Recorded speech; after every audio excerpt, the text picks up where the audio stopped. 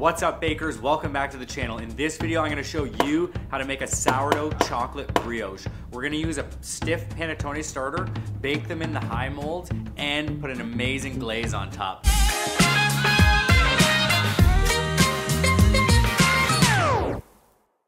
For this sourdough chocolate brioche, we're gonna use a stiff starter, otherwise known as a pasta madre.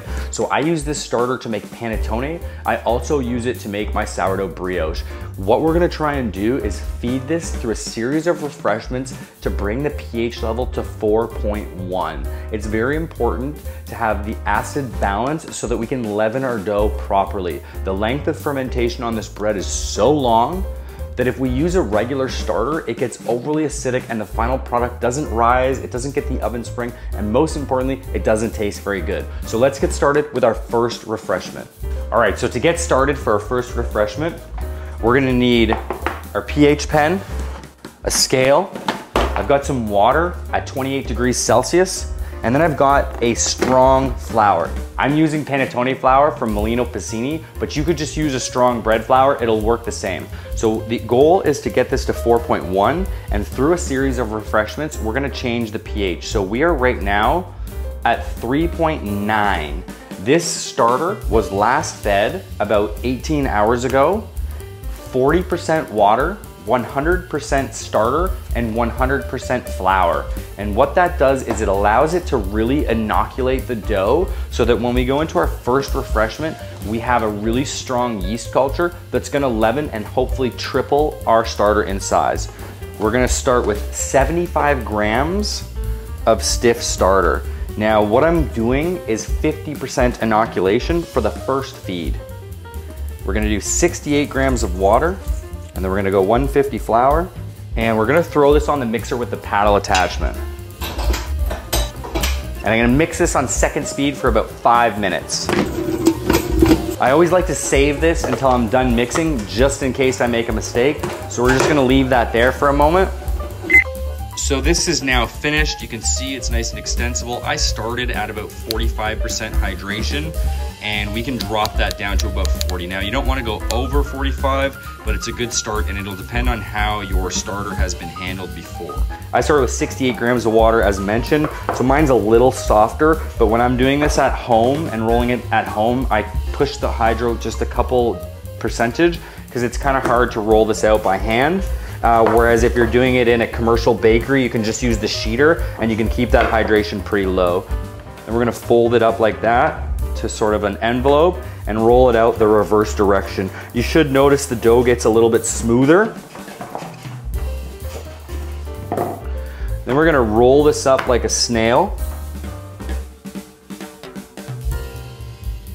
And we're gonna fold it over. Use a little X. Place this inside of our container and now put this into the proofer. It has been 4 hours and it's time to do our second refreshment. Now, before we mix our dough, I'm gonna take the pH really quick just to make sure we're on point, and we should be somewhere between 4.05 and 4.2. If you're a little bit under, don't worry about it because you still have 2 more refreshments and you'll balance out, but you wanna be at least. So we're gonna start with our dough. So I have 300 grams. I'm gonna add my flour, which will be equal weight. And then I'm gonna do my water. So we're gonna aim for 40%, and 40% of 300 is 120. We're gonna pop this on the mixer now. If you have a spiral mixer, you can definitely make this in the spiral. Our stiff starter is well mixed and we're gonna laminate it. Now, I need to save some of this to keep my starter alive and going, and I need some for my mix. So I'm gonna save about 500 grams for the mix, and while I work with my first dough, I'm just gonna keep it covered, and we're gonna roll this out. So we're gonna roll it out in a lamination style, and this is gonna be held at 18 degrees Celsius until tomorrow when I do my next refreshment.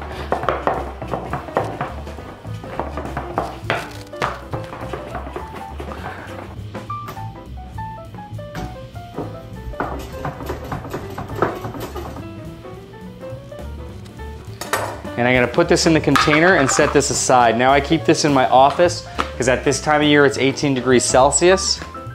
and it's kind of perfect. Now our second chunk here, it gets a little bit harder to roll out the bigger piece, so you have to just use a bit of force. Okay, you can see every time you fold this over, it gets a little bit smoother, and it's really buttery smooth right now. Last one, and then we're gonna put this in the proofer for 3.5 hours. Okay, so we've got this rolled out. I'm now going to roll this up. We're gonna get lots of oxygen into our dough, and we are going to be ready to bake. Now for today's video, I'm only gonna do 2 refreshments before I mix the final dough. If you're just starting out and you're new to using a stiff starter, I recommend doing 3 total refreshments just to make sure that your starter is on point. We're gonna score the top, and then I'm gonna place this into a suiting container. Now, I've tried containers that it rises straight up in and out, and I honestly haven't noticed any difference. So I'm just gonna place it right in here. We're gonna put this in the proofer. I'm out of breath from rolling that out. And we're gonna wait for 3.5 hours. While we wait for our pasta madre, we're gonna dissolve the sugar with our honey. So I'm just gonna put the honey on top of the sugar, and we're gonna throw in a vanilla bean for extra flavor. Now I'm using a really nice vanilla bean, and it has a lot of flavor in the pod. So I'm gonna add the whole thing, and then later I'll pull out the pod and just leave the dissolved seeds. This is like so aromatic. It just adds such a nice little underlying flavor note to our brioche. And next we're gonna add our boiling water. And then what I'm gonna do is I'm gonna take a whisk, and I'm just gonna whisk the ingredients together so that I can dissolve all the sugar. Now the reason I do this now is because we want this to be fully dissolved by the time we go to mix our brioche, and we want it to be room temperature. So if you forget and you wait, you have to find a way to quickly chill the water, or it's gonna throw off your final dough temperature. We got about 3 hours to mix our final dough, so I'll see you in a little bit. It's been 3.5 hours, and it's time to mix our brioche dough. So the first thing we want to do is check our ingredients. I've got cold egg yolks, cold flour, our honey, sugar, and vanilla mixture, salt, room temperature butter, milk, and cocoa powder. The first thing we're gonna do is we're gonna combine the milk with the cocoa powder. And the milk is helpful because the cocoa powder will actually dry out the dough. You also want to make sure, very important, that you're using Dutch processed cocoa powder, because regular cocoa powder is acidic and it's going to ruin your fermentation. Dutch cocoa powder is awesome, and it will work just great for this. So you're gonna mix this up really well. Make sure there's no lumps. How's that? Is that okay? Good. Okay, good. The next thing we want to do is we're gonna take the pH of our starter. So you can see here, it has risen significantly and has tripled in size. Does it look triple in size? Good, okay.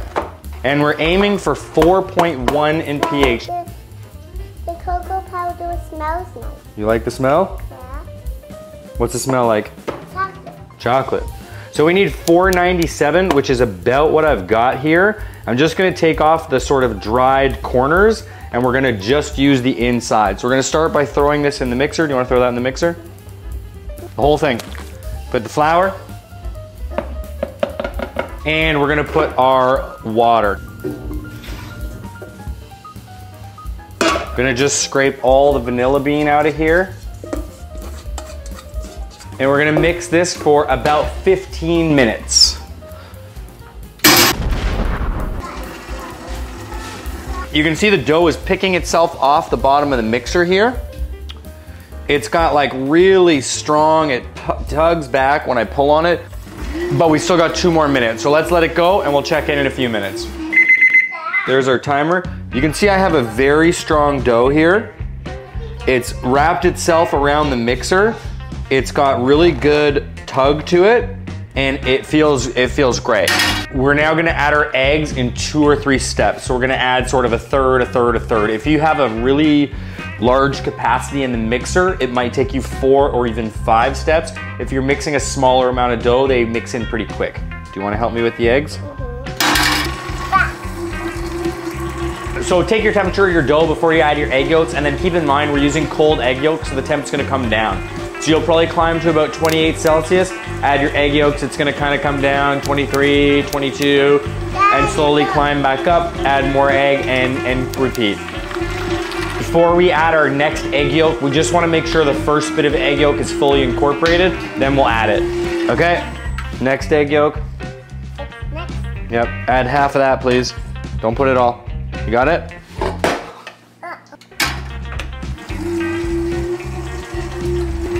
Now, with our third egg yolk addition, we're also gonna add our milk and cocoa powder mixture. I wonder what it's going to look like when it mixed up with that. What do you think it's gonna look like? I don't know. Okay, last egg yolk. Last egg. Our cocoa powder egg mixture is almost all incorporated. Then we'll add the salt next, and the salt's gonna take about 2 minutes to mix in. So we've done 15 minutes, the water, sugar, honey, vanilla, with the starter and flour, another 15 minutes for the egg yolks, and then will be about 2 minutes for the salt and another 10 for the butter. You can see and tell when it's really well mixed because the dough will start to climb up the dough hook. Now you can see at the back of the mixer, the dough is kind of stuck to that hook. That's a good sign. Next, we're gonna add our salt. We're just gonna sprinkle that around evenly. I'm gonna put a little bit of the butter on my hands just to remove this dough from the mixer, from the hook, sorry. And we're gonna let that go. Sorry, what is it doing? It's sprouting. The dough is doing what? Sprouting. It's sprouting. Apparently the dough is farting. Is that a good sign or a bad sign? A good sign. Okay, what does that mean? Does it mean it's a strong dough? Yeah. We're gonna add the butter in 3 to 4 steps. So I'm gonna take a quarter of the butter. Once the first chunk of butter is fully mixed, add the next, and then the next, and the next.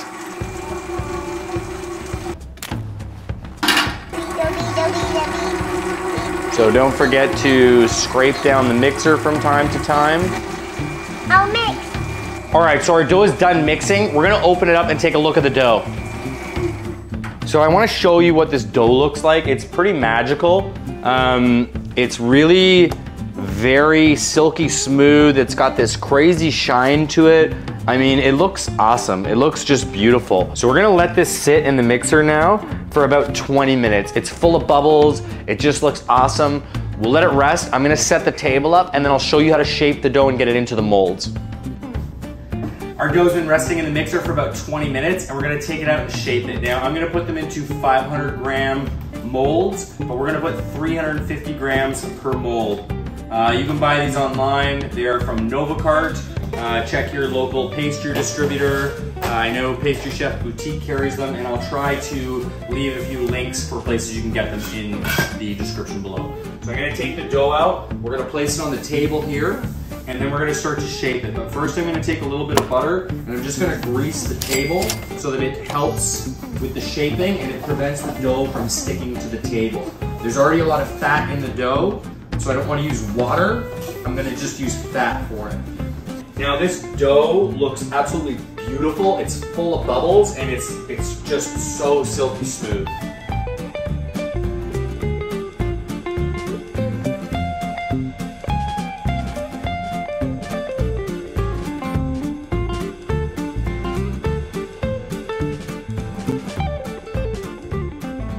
We are going for 350 gram pieces here, so I'm gonna cut them and place them on the scale, but I'm not gonna round them off just yet because I wanna make sure that I have the right allocation of dough. You always lose a little bit in the mixer, so I just wanna make sure I've got the right amount before I sort of shape them all.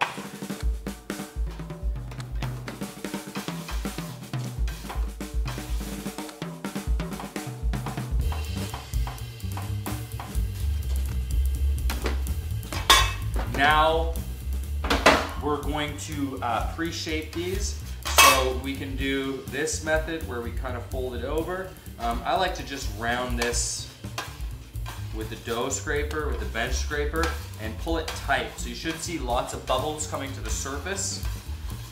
And it should be very easy to handle. It doesn't stick to your hands. It looks very, very nice. Look at that. What a beautiful looking dough.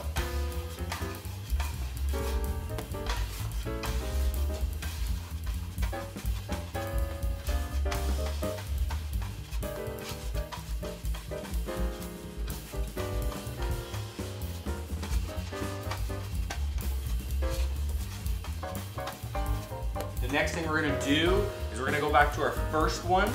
We're gonna give it a sort of final round, and then we're gonna place it inside the panettone mold. Now, I like to make sure that it's circle, and when I put it into the mold, I try to just grease my hands a little bit, go underneath and place it in so that I don't tear away when I pull it out. So you can see what that looks like inside the mold there.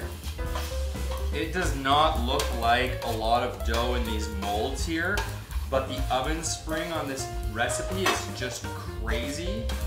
So don't be concerned if it's not filling the bottom of the mold. And now it's also, remember, going to rise for 16 to 20 hours. So it's going to really gain some volume, or sort of, I would say, just over double in size. And then when we bake it, it's gonna double in size again. We'll glaze it and bake it. So I try to make sure that they're right in the center, and then I also try to make sure that they're round. I find if they're not round, they kind of rise and the end product looks a bit funny. It still tastes great, but it's better to have that nice aesthetic. Okay, I'm gonna get these in the proofer at 28 degrees Celsius. We're gonna check them tomorrow. We're gonna look at the rise. We're also gonna make a quick glaze for them that we'll put on tomorrow. So I'll see you in the morning. All right, what's up? It has been a long wait for our chocolate brioche, but it's finally time to bake it. Now, I said before that it would be about 16 to 20 hours. I'm actually pushing about 24 hours now, and I'm pretty sure it's because I only did 2 refreshments on my starter. Normally I do 3, but regardless, let's get them glazed and put them in the oven. So we're gonna take them out of our proofer. They've risen really well, and place them on our tray. They look great, really awesome. I think these are gonna be winners. Now we're gonna glaze these with an almond glaze. This is made up of egg whites, sugar, and almond flour. It's really easy to make. I just use the stick blender and blend all the ingredients together. I'll leave a recipe down below in the comments. So we're just gonna pipe this glaze out. We don't wanna put too much of this on here because it'll actually cause them to sink. So we're just gonna put a light amount.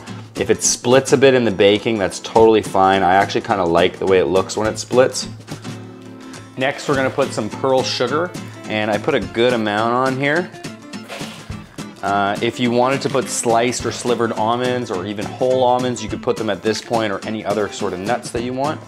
And we're gonna put this in the oven. We're gonna bake these at 325 degrees.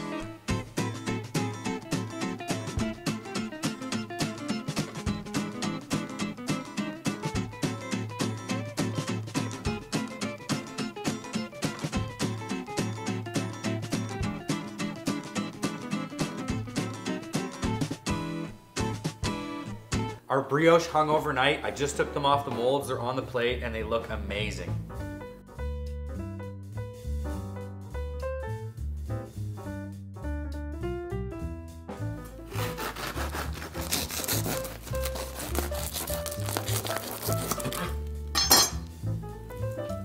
Woo! Look at that. That looks amazing. What? What a beautiful looking crumb structure. Oh my goodness.